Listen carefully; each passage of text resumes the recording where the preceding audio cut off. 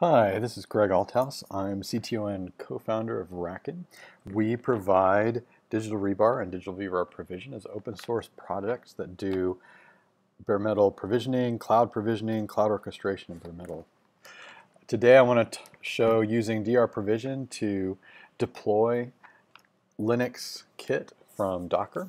They're a mutable operating system that's for running containers. So why don't we get started? So first, their DR Provision, you can get it from GitHub under Digital Rebar Provision. And then LinuxKit is under LinuxKit at LinuxKit. And we have some documentation here in our latest tree. And we'll just kind of start from that.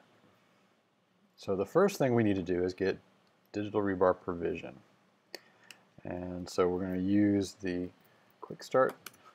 And we're going to tell it to get the latest tip of the tree where some of the stuff is. We're going to install it in isolated mode so that it keeps it all in a local directory.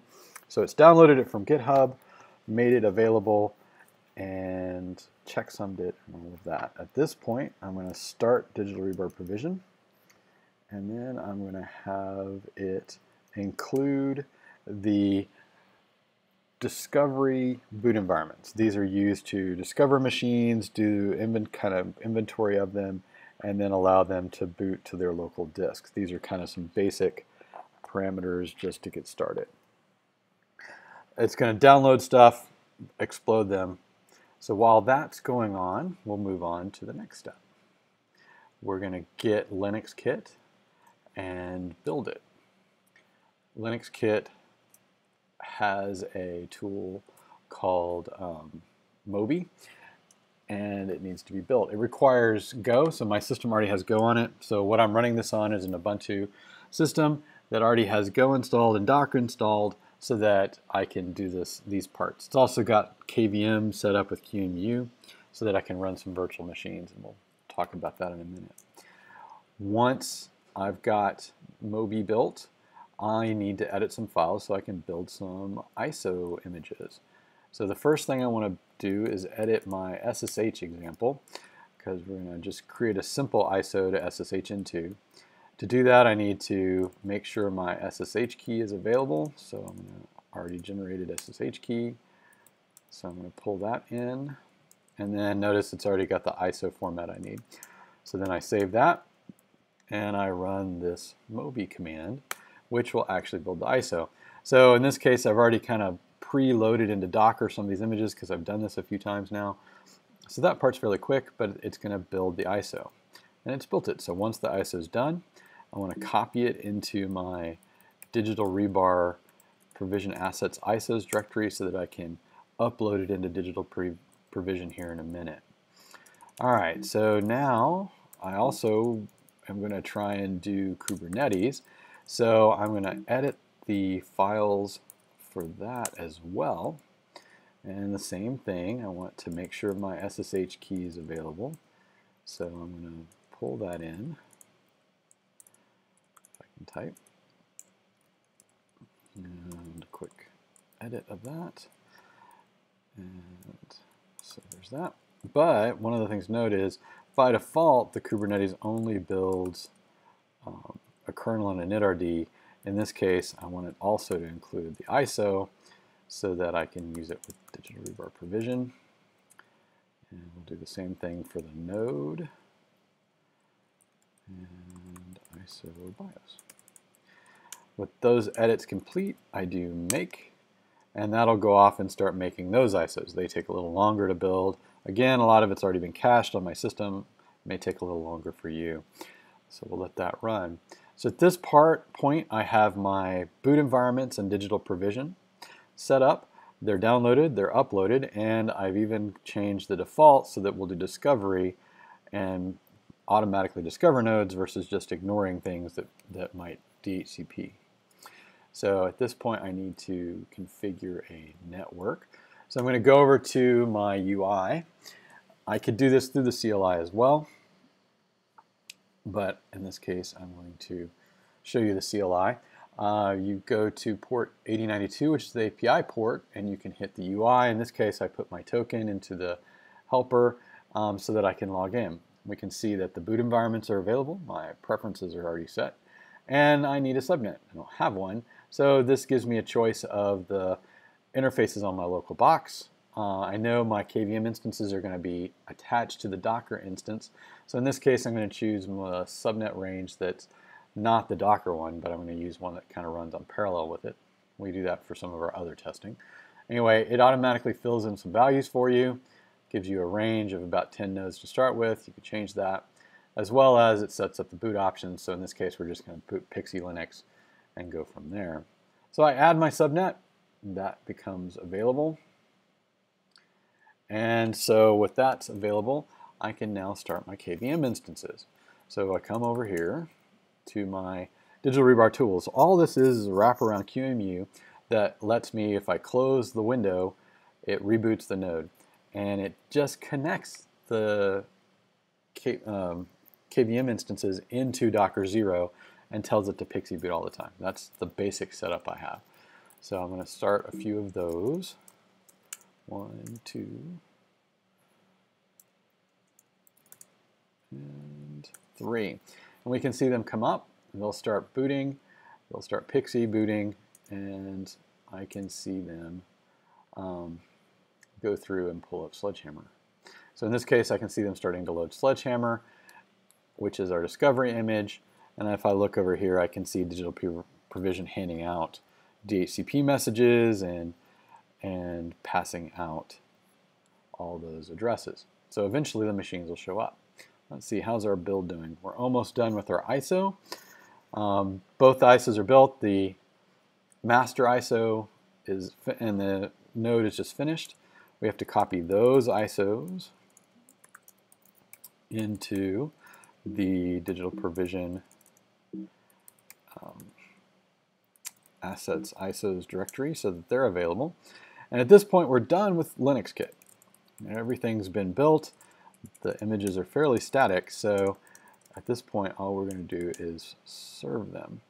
At this point, I need to add my LinuxKit boot environments, which happen to also be as part of our tools.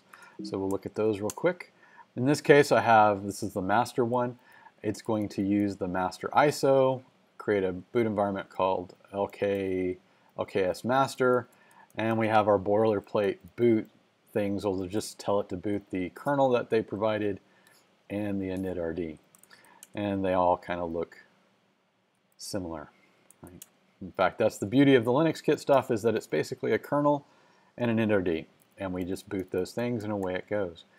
So now with that in place, I need to install those. So if I do my drpcli command, I can do machines list to make sure those are running. There's my machines showing up. They're now discovered. But in this case, I need to add my boot environments first. Bootems install LKSSHD. It already exploded and uploaded the ISO. K8's master. Same thing. The ISO is a little bigger, so it takes a little longer. And the same with node. So now I have my nodes. I have my machines. So now I can say, I can change them. So I can either change them to the CLI, or in this case, I can use the UI. I'll refresh that, and should see my new boot environments. They should be available. Sometimes boot environments are available because they're missing ISOs. Those will show up as errors that you can then remedy. But in this case, I'm going to choose 20 to be my SSH system. I'll update that, and then I'll choose 21 to be my master, update it, and then 22 will be my node, and update that. And so if I do my lists, I can see they're all reset. So at this point, I need to reboot my nodes. DigitalRebar Provision doesn't handle lifecycle. It assumes that you have some mechanism and method to do that. DigitalRebar will do all lifecycle as well as provision, but DigitalRebar Provision is just focused on the smaller piece. So at this point, we should be able to see this one's booting the SSHD image, and these two should be booting the others. So At this point, we're now booting the appropriate kernels and per node just by changing that. If I wanted to change it, I could go back into DR Provision, reset it, and that would go and reboot the nodes and they would come up the other way. So now we're provisioning. These images are not really install images, so they're just going to sit in this for their life cycle. And so once this finishes, we should be able to SSH in or do the other parts of the, for the Kubernetes, bring up Kubernetes.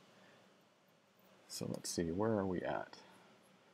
We've done the build scripts, we've done the upload scripts, we've validated the nodes, we've run some nodes. There's some examples of the commands to run manually or from the command line.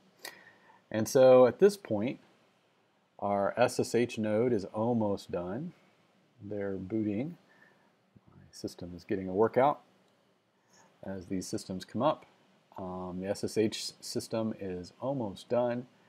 And in this case, I was going to do SSH root at 192.168.124.20. And we're not quite up yet. Make sure it's 20.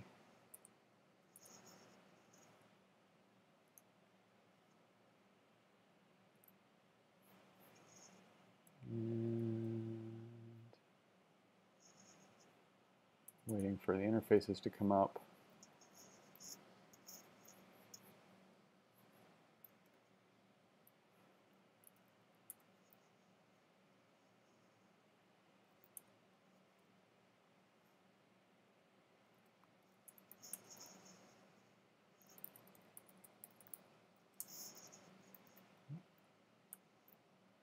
And there it is. Our SSH daemon's up and running. We're logged in. This is the this node here. If I hit it. And so that's good. So there's my SSH. I can do that over and again. I can do other commands from here. The LinuxKit systems or Alpine systems are very lightweight, very small, not many tools. So now I can try and SSH into my master node, which I don't think is quite done yet. And there's my Kubernetes node. In this case, I want to do the master first. So at this point, I need to run an init script inside to start up the Kubernetes master. So to do that, I need to get into the kubelet container. So I'll run the kubelet, the enter command, followed by the kubeadmin init. And at this point, it's going to run. It's going to start up the containers, build some config files. It uses the kubeadm tool to set up the environment. At this point, we wait for the control plane to come up. Looks like it's starting to come up. And once it's done, it will then give me a command to run to add the others. In fact, it's already added and pulled in additional containers to run the Weave networking system. So at this point, I take the join script that I need. I can exit out of this, and I go to my node. I have to do the same ns-enter command because the base container doesn't have very much in it. And I run the kubeadm join command. Now I do this for all the nodes that I want to add to my cluster. And so in this case, it's slowly going to bring those up. It's now added those. And it says I can go see the nodes on my Kubernetes join. So at this point, I can go back to my admin node. I go back into my kubelet container because that's where the tools are. And at this point, I can run and I can see my two nodes are coming up. In this case, I put the admin node on 192.168.21. So this will take a few minutes to get everything running, I suspect. But while that's going on, I can come over here. Since my nodes can NAT, but they can't, they can NAT out, but I can't get to them, I need to do a tunnel. So I'll set that up. And let's see if I can get to the admin for the Kubernetes. I think this will tell me the permissions are denied. Yeah. So the point is the API is available. If you were to set up the rest of your infrastructure, you have Kubernetes running. And so now I have 2 nodes that are ready. They could run containers, and I've kind of been running. All of that in about 10-15 minutes, and I have used LinuxKit and Digital Provision to set up a Kubernetes cluster. Hope you find that interesting and useful. Obviously, any questions, find us on Gitter or Slack, and you can find more information at DigitalRebar and rebar.digital. Thanks, and have a nice day.